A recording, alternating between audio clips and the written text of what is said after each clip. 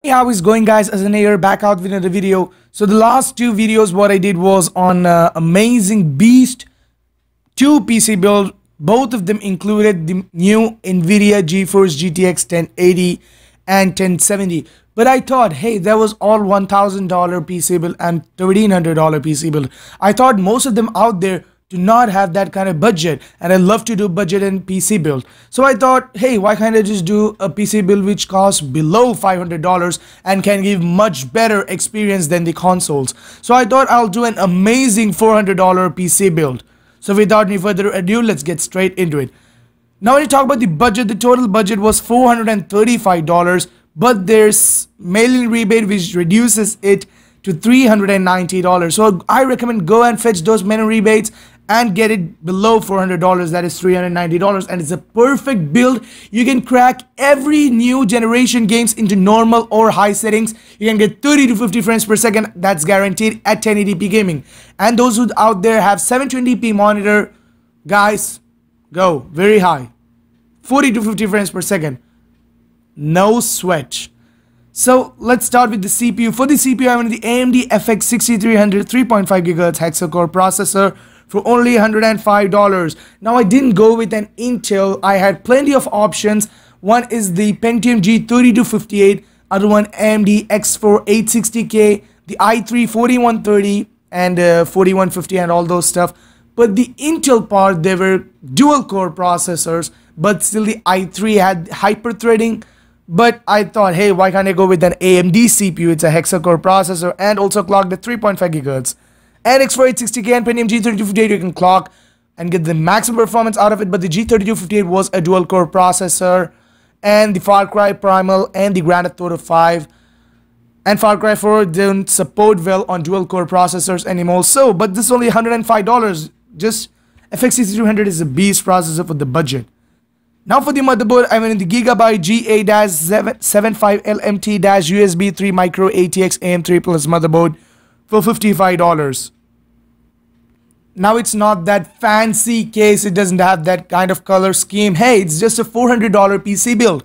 Who is gonna go, hey, fancy red and blue, black and white and all those color schemes, 6 gigabit per second ports, RAID support, crossfire support, SLI support, 64 GB max memory, DDR4 and all. No, it's just a budget motherboard, but you've got all you need for only $400. It's got 4 RAM slot up to 1333 MHz and 32 gigs of max memory. It has RAID support, 6 SATA, 3 gigabit per second ports and onboard USB 3 headers. No crossfire support, no SLI support, nothing. And hey, who's gonna do that for a $400 budget? Now for the memory, I'm in the Gskill Ripjaws X series 8GB 24GB sticks running at DDR3 1600 MHz for $35. It's 8GB, much just for gaming, and if you're again going for a video editing, you can just, upgrade. Hey, the motherboard has 4 RAM slots, 32 gigs of max memory, so you can just upgrade and get more RAM in the future. Now for the storage, I'm in the Western Digital Caviar Blue 1TB 3.5 in 7200 RPM internal hard drive for $30. Pardon me, $50.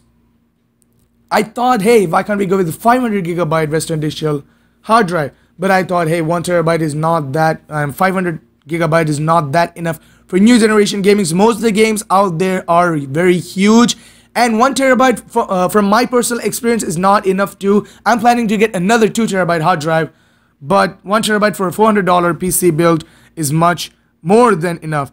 Now for the GPU, I'm in the Asus GeForce GTX 750 Ti for only $115 and a $20 mail-in rebate, knocking it down to $95. Much better budget and GPU. This one GTX 750 Ti, you can crack every settings to normal or to high. As I said before, getting 30 to 50 frames per second, that's guaranteed, and it's only a $95. It's below $100, and I even thought of getting the R7 370 or the R7 260X. They all have much horsepower when compared to the GTX 750 Ti, but still, hey, this is only $95. So I just plan to get this one. Now for the power supply, I'm in this Corsair CX 430 watt 80 plus bronze certified semi-modular ATX power supply for $45, and there's a $20 main rebate, knocking it down to $29.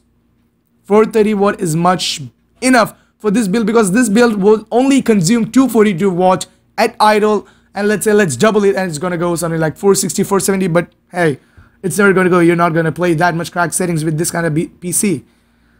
So when in the 430 watt power supply, that's much better.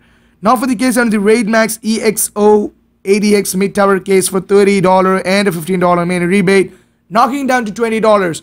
So this is the perfect bill and it's a cool looking case only for $20 if you use the main rebates. And I recommend, hey guys, use the main rebates because most of them has $20 main rebate or $15 main rebate.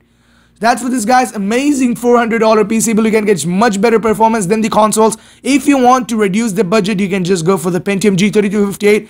Use a Cooler Master Hyper 212 Evo Corsair H100 High. Clock to 4.7 GHz. And you can get much better experience than this. But the FX 6300 is much better when compared. It's a hexa core processor and that's a dual core processor. But hey, you can do whatever you want. Any suggestions? Please mention in the comment section below. Definitely be sure to like and subscribe. And I'll talk to you guys in the next one. Peace out.